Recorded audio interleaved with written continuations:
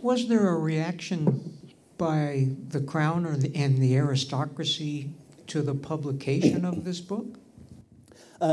Though we know of no immediate negative reaction. Indeed, there isn't much of a reaction in England at all, and indeed More doesn't seem to have cared very much about what readers in England thought. He cared much more about what the friends he knew by his correspondence network and by the correspondence network of his friend, the great humanist Erasmus, in Europe thought, in northern Italy, in Germany, in France.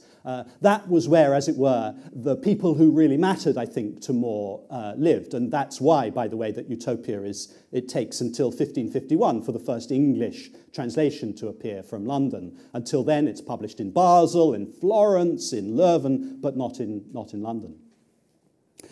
I don't think More was in any danger from publishing Utopia. I don't think that the ideas that he expresses were regarded as being treasonable or seditious, although there is implicitly, as I've been trying to argue, a kind of lèse-majesté in the critique of monarchy that Utopia offers.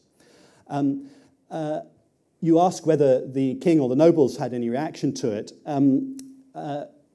One reaction, of course, is that this was a book that came to be taught to people at schools and universities and has remained taught really ever since. People have been reading Utopia in university since it was published, I think. But so it's clearly read and enjoyed, and it provokes thoughts. But when exam questions, so to speak, are set on it, and we know this because we have them from the 17th century, they always take for granted that ultimately this place is absurd and impossible, and its critique of private property, above all, renders it utterly farcical.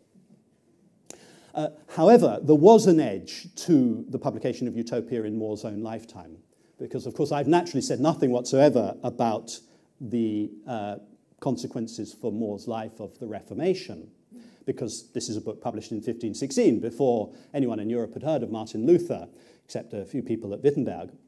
But one of the nice things that happens when the Reformation is arriving in England is that copies of the Bible, the English Tyndale Bible, translated into English and printed entirely illegally, and then even more illegally, shipped from Antwerp, where they were printed in English, to England. Some copies of that book say on their title page that they are printed in Utopia. So More's enemies got the joke as well, and that perhaps also helps explain why in later life More is on record as saying that he would be happy to have burned his darlings, by which he includes Utopia.